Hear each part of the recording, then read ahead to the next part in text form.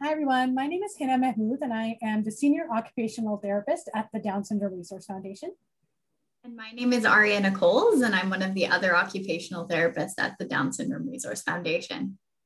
And welcome to our OT video. We wanted to take the time to talk a little bit about sensory processing, but one specific sense that is getting a lot more research and a lot more notice in our field. So let's kind of dive into the world of interoception. So interoception is also known as the eighth sense, or known as the hidden sense. As occupational therapists, Arianna and I will work on sensory processing challenges with our clients. And it is something that is a lot of people know about, but there's definitely lots of different pieces of the sensory processing system that a lot of people may not know about. So this is why we're here. So let's kind of talk a little bit about what sensory processing is. It's defined as the ability to take in, organize, and make sense of the sensory information received by the brain from our sensory systems, and then respond appropriately.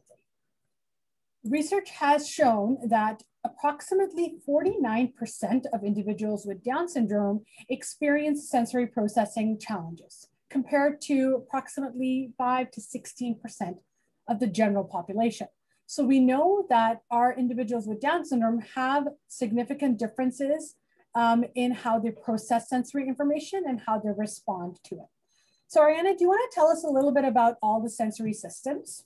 Yeah, definitely. So as Hina was mentioning earlier, you guys are probably aware of the five common senses that are pretty well known. So these include visual, which is your sight, auditory, sound, tactile, sense of touch, gustatory, your taste, and olfactory, which is smell. And then there's three other senses that are probably a little bit lesser known. So the first is proprioceptive, or your sense of body awareness. And this sense basically tells us where our bodies are in space and how your muscles and your joints are moving. The next one is vestibular, or your sense of movement. And this system is actually situated in your inner ear, and it helps us to keep our balance and our posture and understand how and where and how fast our bodies are moving. And then the last one, which is our main focus for today, is interoception, or your sense of what's going on inside of your body. So it tells us basically, what's going on inside your internal state, what's happening with your internal organs. So just as there are receptors in your muscles and joints, there are also receptors inside your organs, and that includes your skin as well. So those receptors send information about the inside of your body to your brain. And this helps us to regulate our vital functions. And these include things like body temperature, hunger, thirst, digestion, and your heart rate. Absolutely. So let's talk a little bit about some of the challenges that we might experience with, or not we, but like our individuals with Down syndrome would experience if they have interoceptive challenges.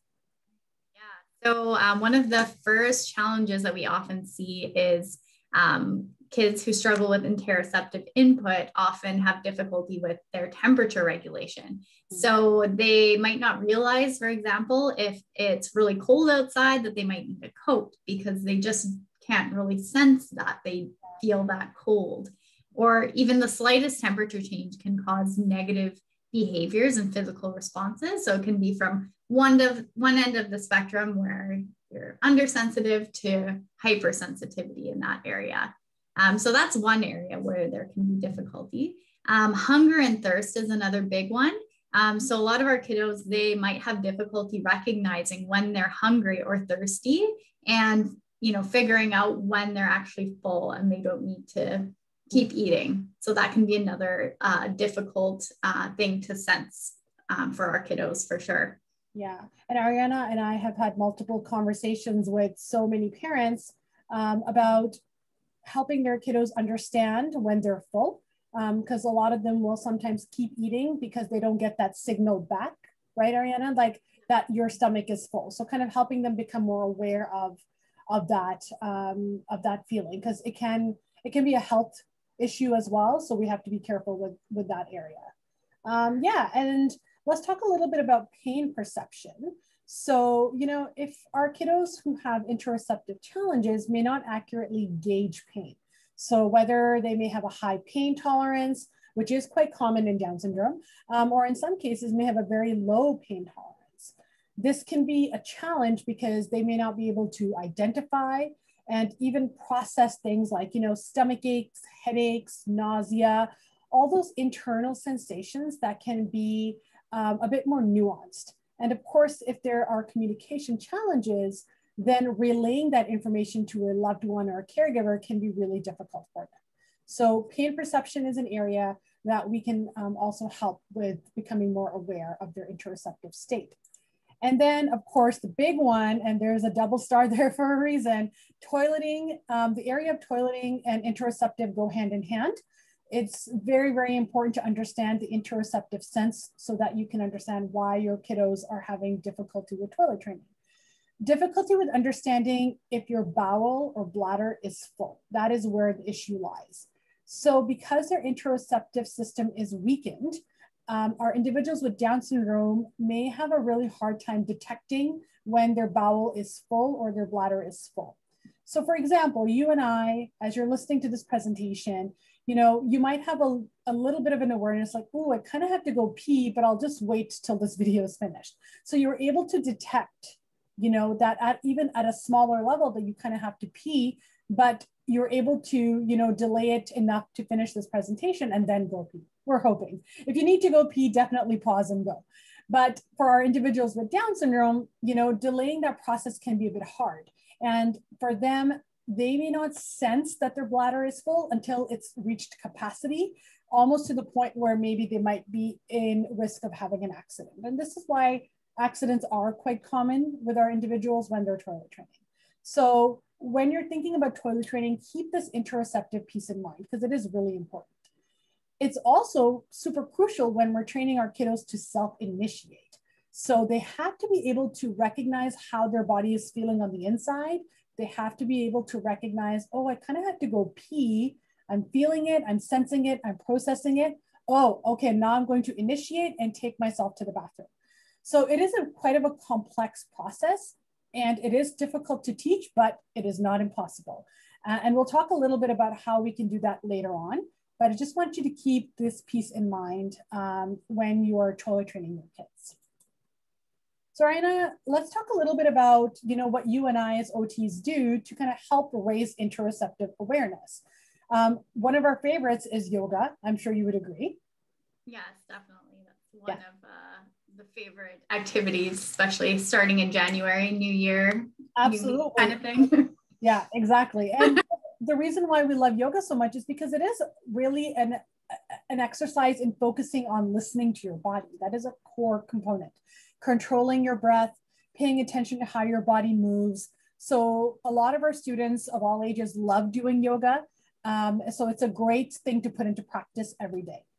Mindfulness practices have actually been shown to be one of the most effective and evidence-based interventions for improving interoceptive awareness. So, you know, being in the present moment, giving ourselves and our kiddos the time to really focus on their internal body and emotional state.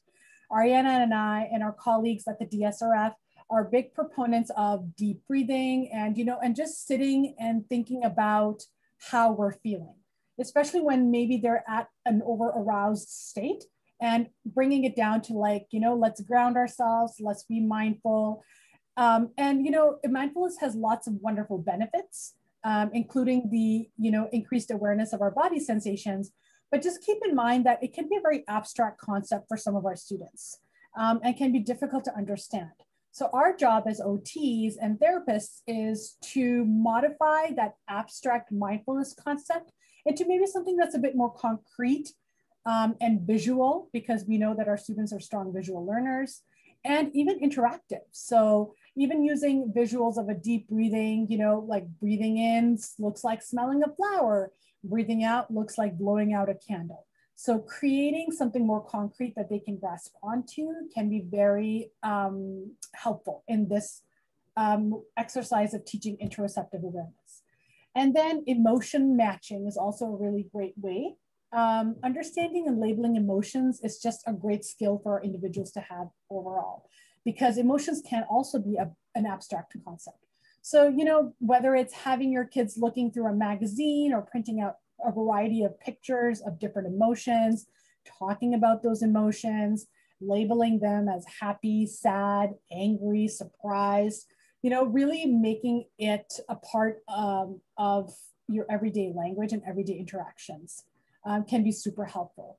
And then even kind of talking about emotions and relating it to those physiological processes. So if, you know, if your kiddos, and we know a lot of our kids with Down syndrome have constipation as a challenge. So like, oh, like, my tummy hurts. Oh, that feels like, you know, so showing the expression like, oh, that hurts. That's, you know, I don't feel happy when my tummy hurts. Or, oh, it's cold. Like, oh, my mouth looks like this. You know, you're just giving them that concrete visual to associate with that bodily function or that physiological reaction. And that can be super helpful with increasing interoceptive awareness. Definitely. And so as Hina was mentioning earlier, breathing exercises are another great way to work on developing that interoceptive sense. So again, just encouraging deep breaths in and out. They can be quite calming. And this in turn can help our kiddos to really pay attention to not only the task at hand, but what's going on inside their body. And yeah, really be able to attend to and kind of identify those different feelings that are going on internally.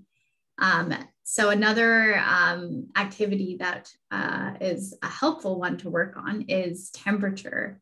So as we were chatting about before, you can use hot and cold activities, and working on this in your day-to-day life can really help your child learn how to identify the difference between these temperatures. So for example, if your child wakes up in the morning, you could be like, oh, let's look outside. What's the weather like today? Oh, it's cold. So what do we need to wear when it's cold? And then gradually help teach your child, okay, when it's cold, I need to wear something that's warm, that's going to keep me warm. This is what warm feels like. This is what cold feels like. And you can also use things like social stories to help them learn when it's appropriate to wear particular items of clothing. So that can be another great way to work on interoception.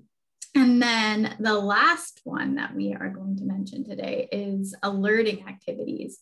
So these activities are basically to help your child to learn what it feels like, for example, when you're more in a heightened state. So this can be a great way to involve exercise into your child's daily routine as well. So doing something fun, like doing a dance or doing some yoga, like we mentioned earlier, and then really taking the time to chat with your child and identify how they're feeling afterwards. Oh, my heart is beating really fast. How about yours? Oh, yours is beating really fast too. So helping them to identify those different things that they're feeling, including how do your muscles feel? Oh, do you feel tired? I feel tired. Yeah. And are you breathing hard? Are you breathing fast? Or are you breathing slow and steady? And this can be another great way to help them identify those internal body states. Yeah. And is there anything else you wanted to mention here, Hina? No, I think that's a great idea. And I love that you reiterated the fact that, you know, have a conversation with your kids or somehow interact with them and have them, you know, really internally be mindful and understand how their bodies are feeling. And the heart rate one is really great because it can trigger anxiety. Like, you know, if your student or kiddo was feeling anxious, they can say, oh, you know, like my heart's going really fast. I'm excited or anxious. It could be a multitude of emotions that increase your heart rate. So yeah, so I love that in that one activity, we're doing mindfulness, labeling emotions, getting some exercise. So yeah, those are great suggestions. Absolutely. Great. So we want to thank you for taking the time today to tune in and watch our video. And for more information, you can feel free to contact us at the emails listed here and visit our website at www.dsrf.org. Yeah. And if you have any ideas for any OT specific videos that you'd like us to do in the future, please leave a comment or email us. We're hoping to do a few more of these throughout. And yeah, have a wonderful day. And thanks so much for tuning in.